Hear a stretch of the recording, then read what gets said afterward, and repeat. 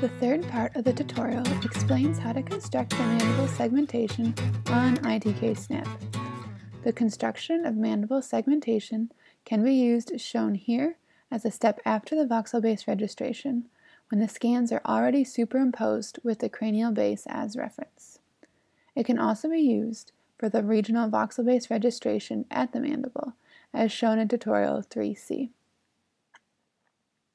Load the scan, CT, CBCT, micro-CT, into ITK Snap. Here, we dragged and dropped the scan into the window and selected Load as Segmentation. You can start a new segmentation for regional voxel base registration, or you can load a cranial base segmentation to integrate the mandible. In this case, we will load a cranial base segmentation and start the mandible from it. Note that this cranial base segmentation has part of the condyle in green, so I'll erase the condyle with a brush before starting the mandible segmentation. If the segmentation has part of an unwanted bone or something else in green, take this time to erase it with the brush before starting the mandible segmentation. Here, we use the 2D and 3D brush.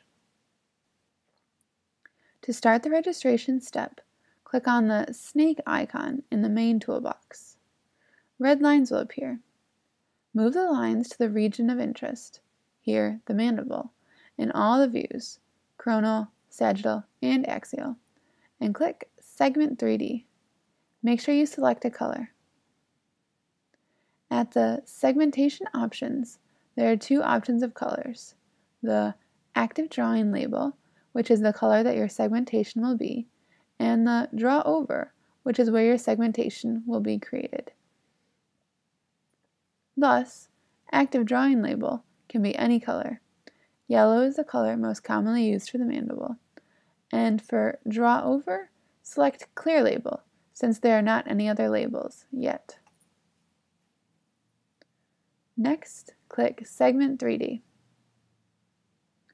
Next step is to choose between Intensity regions, which is used to start segmentation from 0, and Image Edges, which is used when the segmentation is already done and you need to make some retouches. Click Pre-Process Image. Try to adjust the lower and upper threshold in a way that the bone gets visibly white while minimizing noise. Click OK. Then click Next on the left toolbar. The next step is to add bubbles into the scan. Pressing and holding the left mouse button and pressing the plus keyword button will allow you to add bubbles to your cursor's location. Put the bubbles on the white bone. There's no problem with some of the bubbles overlapping onto the blue or black, since it will shape to the white bone at the next step. When you're done with creating the bubbles, click Next. Up now is bubble shaping into the bone. First, click Set Parameters. In the right window, the Conceptual Illustration of Forces in 2D. Modify the red lines to a degree so that they stay inside the white. Click Accept, and then click the Play button on the left toolbar, which will allow the program to run. You can stop the program at any time to see how the segmentation is coming along by clicking Update Mesh on the bottom toolbar or the ITK Snap window.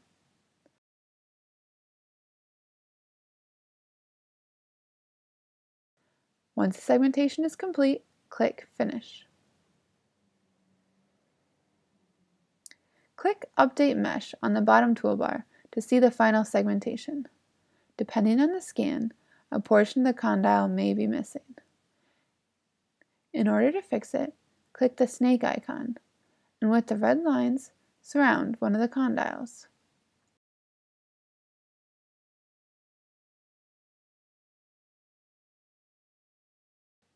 Change the Draw Over option to All Labels. Click Segment 3D, then select Image Edges, and finally click Pre-Process Image. Adjust the 3 slide bars to clean up the edges.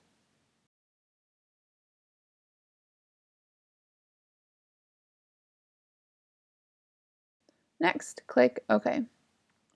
Now you must add bubbles to the scan again, but only to the missing sections of the condyle.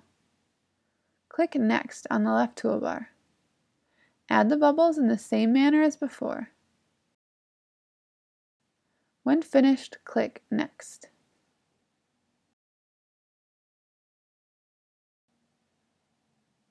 For the next step, click Set Parameters.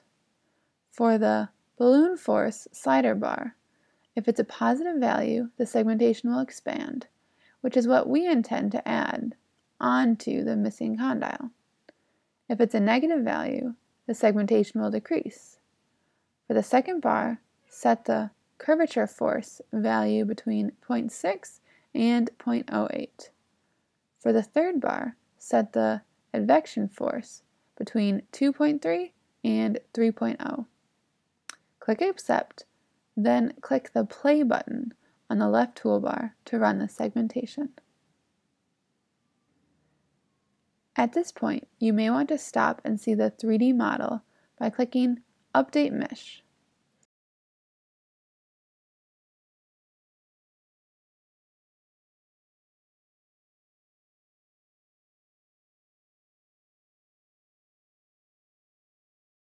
And you also might want to go back and switch the balloon force to positive or negative to add more bubbles or take away more bubbles to make the segmentation complete.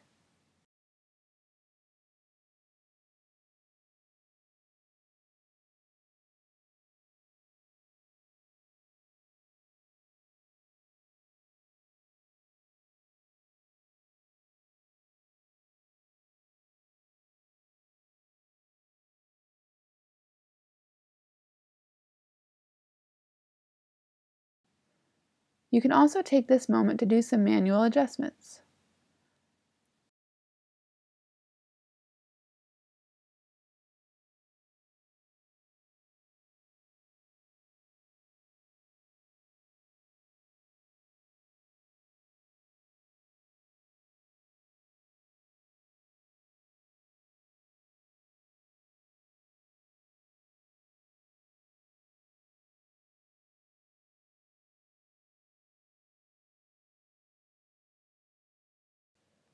Do the same to the other condyle. This is a speedy version.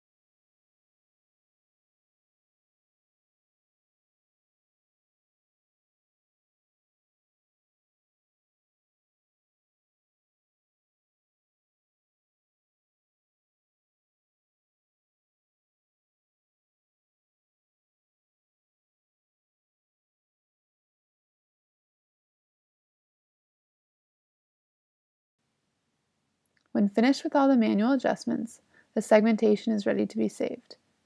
Click Segmentation in the upper left corner and select Save as Image.